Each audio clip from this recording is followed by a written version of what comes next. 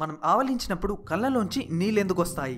ఈ వ్యాధి వస్తే మనం అస్సలు పడుకోకూడదు. పడుకున్నామంటే చనిపోయినట్లే. భూమిపై ఉన్న ఈ మిస్టీరియస్ ప్లేస్లో మన వాచెస్, మొబైల్ ఫోన్స్, ఏ రేడియో సిగ్నల్స్ కూడా పనిచేయవు. ఇండోనేషియాలోని రైతులు వరి పొలాల్లో చేపల్ని ఎందుకు వేస్తారు? కేవలం 1800 రూపాయలతో తయారు చేసిన మేడ్ ఇన్ ఇండియా ఏసీ. తన పొలం కోసం పెద్ద కెమికల్ ఫ్యాక్టరీతో 16 సంవత్సరాల పాటు ఫైట్ చేసిన ఒక రైతు. ఇలాంటి ఎన్నో రకాల ఇంట్రెస్టింగ్ ఫ్యాక్ట్స్ ని ఈ వీడియోలో మనం తెలుసుకుందాం. మరెందుకు ఆలస్యం? హాయ్ ఫ్రెండ్స్, మీరు మీ ఆఫీస్లో వర్క్ చేయడానికి కావాల్సిన స్టాఫ్ కోసం వెతుకుతున్నారా? అయితే ఒక్కసారి workindia.in వెబ్సైట్ని ట్రై చేయండి. మన ఇండియాలోని బెస్ట్ జాబ్స్ మరియు హైరింగ్ పోర్టళ్లలో ఇది కూడా ఒకటి. ఈ వెబ్సైట్లో ప్రతిరోజు 10 లక్షల మందికి పైగా జాబ్ కోసం వెతుకుతున్నారు. మీరు చేయాల్సిందల్లా ఈ వెబ్సైట్లో మీ రిక్వైర్మెంట్కి సంబంధించిన జాబ్ని పోస్ట్ చేస్తే చాలు. ఆసక్తి కలిగిన అభ్యర్థులు కాల్ చేసి మరీ మిమ్మల్ని కాంటాక్ట్ అవుతారు. మీరు వాళ్ళకి ఇంటర్వ్యూస్ కండక్ట్ చేసి హైర్ చేసుకోవచ్చు. కాబట్టి మీకు కావాల్సిన స్టాఫ్ కోసం ఇప్పుడే వర్క్ ఇండియా పోర్టల్లో ఫ్రీ ట్రయల్ ద్వారా లాగిన్ అయ్యి మీకు కావాల్సిన రిక్వైర్మెంట్స్ ని పోస్ట్ చేయండి. ఈ వెబ్సైట్ కి సంబంధించిన లింక్ ని వీడియో కింద డిస్క్రిప్షన్ లో ఇవ్వడం జరిగింది. ఈ భూమి మీద ఉన్న సీక్రెట్ ప్లేస్లలో ఒకటి మెక్సికోలోని జోన్ ఆఫ్ సైలెన్స్. ఈ ప్లేస్లో మన వాచ్లోని ముళ్ళు ఆగిపోతుంది. మన mobile phone signals, radio signals ఏవి ఇక్కడ పనిచేయవు. ఎలాంటి కమ్యూనికేషన్ సిగ్నల్ కూడా ఈ ప్లేస్ని రీచ్ అవ్వదు. అసలు ఈ ప్లేస్లో ఇలా ఎందుకు జరుగుతుంది అనేది ఇప్పటికీ అంతు చిక్కని ఒక మిస్టరీ. మరో ఇంట్రెస్టింగ్ విషయం ఏంటంటే zone of silence, Giza pyramid, Bermuda triangle ఈ మూడు మ్యాప్లో ఒకే లైన్లో ఉన్నాయి. ఈమె పేరు ప్రంజల్ పాటిల్. పుట్టుకతోనే వీక్ ఐసైట్తో పుట్టిన ఈమె 6 సంవత్సరాల వయసులో తన చూపును కోల్పోయింది. అయినా కష్టపడి తన ఎడ్యుకేషన్ని పూర్తి చేసి ఇండియన్ రైల్వేస్లో జాబ్ కోసం అప్లై చేసింది. ఈమెకు అన్ని క్వాలిటీస్ ఉన్నా చూపు లేదనే ఒకే ఒక్క రీజన్తో ఇండియన్ రైల్వేస్ ఈమె జాబ్ యొక్క అప్లికేషన్ని రిజెక్ట్ చేసింది. అలా రిజెక్ట్ అయిన ఈ అమ్మాయే 2016 యూపీఎస్సీ ఎగ్జామ్స్ని సింగిల్ అటెంప్ట్లో పాస్ అయింది. ఇండియా చరిత్రలోనే చూపు లేకపోయినా మొట్టమొదటి అటెంప్ట్లోనే ఐఏఎస్ సాధించిన మొట్టమొదటి మహిళగా ఈమె రికార్డుకి ఎక్కింది. ప్రస్తుతం ఈమె కేరళలోని ఎర్నకులంలో అసిస్టెంట్ కలెక్టర్గా పనిచేస్తుంది.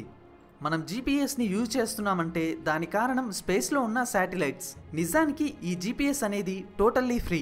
కానీ ఈ జీపీఎస్కి యూజ్ అయ్యే శాటిలైట్స్ని మెయింటైన్ చేయడానికి రోజుకి 12 కోట్ల రూపాయల ఖర్చు అవుతుంది. ఈయన పేరు గణేష్ రక్. పూణేలో డాక్టర్గా పనిచేస్తున్నాడు.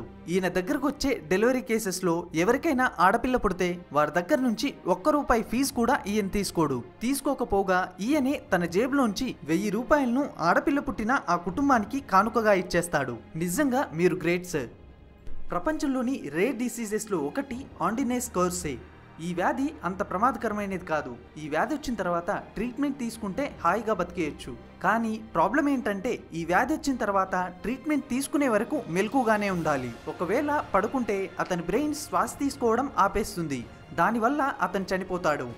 ఈయన పేరు ప్రకాష్ రావు. వయసు 62 సంవత్సరాలు. కటక్కి చెందిన ఈయన ఒక చిన్న టీ స్టాల్ని రన్ చేస్తారు. వీళ్ళది పూర్ ఫ్యామిలీ అవ్వడం వల్ల ఈయన చిన్నప్పుడు చదువుకోలేకపోయాడు. తనలా మరెవ్వరూ చదువుకి దూరం అవ్వకూడదని గత 19 సంవత్సరాల నుంచి తన టీ స్టాల్ పై వచ్చే డబ్బుల్లో సగం డబ్బులతో స్లమ్స్ లో ఉండే 100 మందికి పైగా పిల్లల్ని ఈయన చదివించాడు.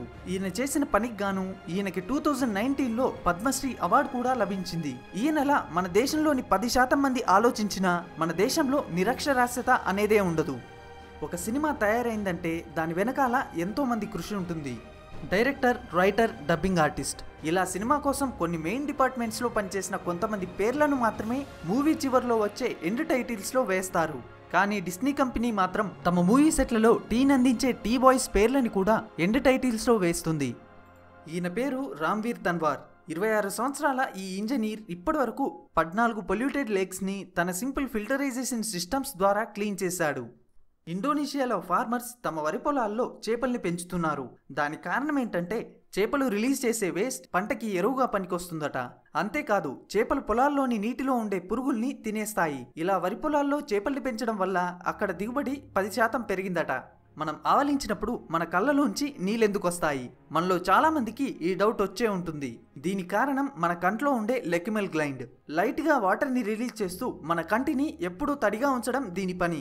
మనం ఆవలించినప్పుడు మన ఫేస్లో ఉండే 42 మజిల్స్ స్ట్రింక్ అయ్యి లెక్యుమెల్ గ్లైండ్ పై ఒక లైట్ ప్రెషర్ని క్రియేట్ చేస్తాయి. ఆ ప్రెషర్ వల్లే ఇది ఎక్కువ శాతంలో నీటిని రిలీజ్ చేస్తుంది.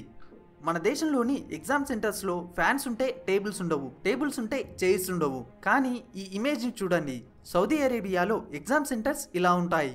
ఎగ్జామ్ రాయడానికి వచ్చిన వారి కోసం biscuits, sandwich, ice creams, chocolates, tea ఇవన్నీ తిన్నాక ఆఖరికి మూతి తుడుచుకోవడానికి కావాల్సిన నాప్కిన్స్ ని కూడా అక్కడి గవర్నమెంట్ ప్రొవైడ్ చేస్తుంది.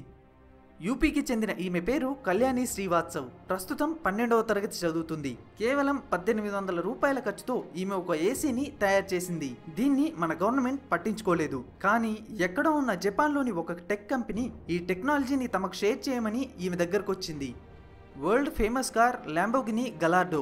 ఈ కారు 0 నుంచి 64 కిలోమీటర్ల స్పీడ్ ని 2.4 సెకండ్స్ లో రీచ్ అవుతుంది. నిజంగా ఇది చాలా గ్రేట్. కానీ ఇదే స్పీడ్ ని మన చీతా కేవలం 2 సెకండ్స్ లో రీచ్ అవుతుంది. ఒకవేళ మీరు బరువు పెరగకూడదనుకుంటున్నారా? అయితే పాప్కార్న్ ని తినడం మానేయండి. ఎందుకంటారా? మనం సాధారణంగా తినే మీడియం సైజ్ చపాతీలో 100 క్యాలరీస్ మాత్రమే ఉంటాయి. కానీ మూవీ థియేటర్స్ లో ఇచ్చే చిన్న పాప్కార్న్ బాక్స్ లో ఉండే పాప్కార్న్ లో 800 క్యాలరీస్ ఉంటాయి. అంటే మూవీ థియేటర్లలో మీరు తినే పాప్కార్న్ క్యాలరీస్ పరంగా 8 చపాతీలతో సమానం. ఈ ప్రపంచంలోని రేర్ డిసీజెస్లో ఒకటి సిండ్రోమ్ ఎక్స్. ఈ డిసీజ్ ఉన్న వాళ్ళకి ఏజ్ పెరిగినా ఫిజికల్గా ఎలాంటి ఎదుగుదల ఉండదు. ఉదాహరణకి ఈ ఇమేజ్ చూడండి. ఒక అమ్మాయి ఒక పాపని ఎత్తుకున్న ఈమె వయసు 17 సంవత్సరాలు. కానీ ఎత్తుకోబడిన ఈమె వయసు 20 సంవత్సరాలు. ఈమె పేరు బ్రోకే గ్రీన్. ఈ సిండ్రోమ్ ఎక్స్ అనే డిసీజ్ వల్లే ఈమె 2013లో తన 20 సంవత్సరాల వయసులో చనిపోయింది. ఈ వ్యాధి ఉన్నవారు ప్రపంచంలో కేవలం 10 మంది మాత్రమే ఉన్నారు. Split personality. అపరిచితుడు మూవీని మీరంతా చూసుంటారు. ఆ మూవీలో లాగే ఈ వ్యాధి ఉన్న వాళ్ళకి కూడా 2 లేదా 3 డిఫరెంట్ పర్సనాలిటీస్ ఉంటాయి. కానీ బిల్లీ మిల్లిగన్ అనే ఈయన లోపల మాత్రం 24 డిఫరెంట్ పర్సనాలిటీస్ ఉండేవి. ఇతను 24 రకాలుగా మాట్లాడేవాడు, 24 రకాలుగా నడిచేవాడు. ఆ 24 పర్సనాలిటీస్ లో దొంగ కూడా ఒక పర్సనాలిటీ. ఈ డిసీజ్ వల్ల అతను ఒక మర్డర్ని కూడా చేయడం జరిగింది. ఇది ప్రపంచంలోనే ఒక rarest split personality case. Poisons గురించి మనందరికీ తెలుసు. ప్రపంచంలోనే అత్యంత ప్రమాదకరమైన పాయిజన్ బొటాక్స్. కేవలం 4 గ్రాముల బొటాక్స్ ఈ భూమిపై ఉన్న 700 కోట్ల ప్రజల్ని 2 సెకండ్లలో చంపగలదు.